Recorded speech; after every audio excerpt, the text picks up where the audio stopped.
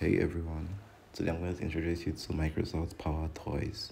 Yeah, this app is available on their GitHub and it lets you customize your PC beyond what you could possibly imagine before today. So as you can see, I'm scrolling down to the releases.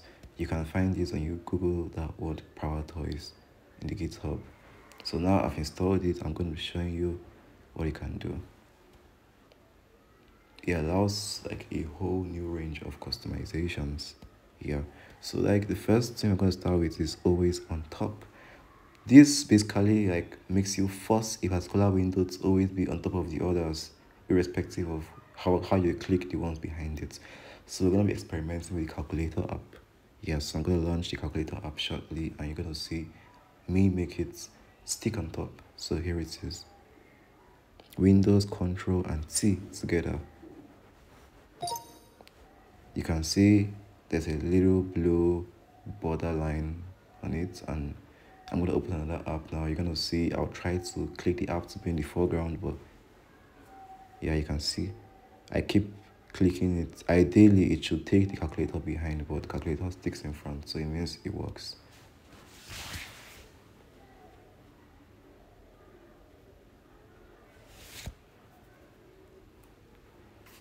So the next is color picker. Yeah, this basically lets us pick any kind of color from any single surface on the Windows UI with that keyboard shortcut. So that's it, Windows Shift C. You can see every single place, down to the apps, down to the background, down to any single, like as far as it's made up of a color, you can get the hex, HSL or RGB color code from it. That's very amazing. Like I can't even imagine Apple being able to do that on macOS. So good one, Windows. And now on Windows 11 22H2, like there are new ways we can customize our windows, yeah, of each app we open. So yeah, you can see it in Microsoft Word, which also has a new design.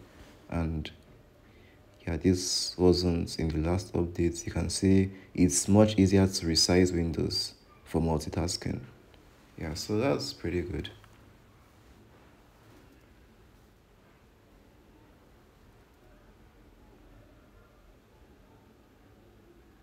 The next thing we're going to talk about is no, we're not dealing with File Explorer. Let's go down to something much more significant. Yeah. So we have the PowerToys run. It's like an elevated kind of search. Like it's optimized and quick. Alt and spacebar. Yeah. And that brings up a little search bar we can use to search for anything easily without stress. Next, we have the quick ascent, which we're not talking about today because it's irrelevant. Then we have text extractor, my favorite of all of them.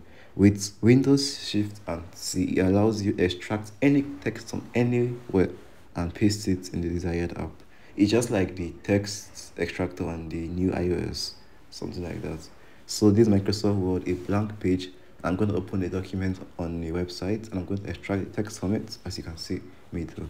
So let's use one of my search history, Intel Iris Xe graphics. Yeah, I checked about that this morning. And now Windows Shift and T, it brings up the plus. So we grab the portion of the text you want to extract, and after grabbing it, we go over to Microsoft Word and paste. Voila, you can see that's it. It's that simple. You can drag text from anywhere and paste it into your document at ease. So that's actually really cool. Like, and finally, we have Windows Conference Mute. I haven't tested this out, but I'll let you guys know about that.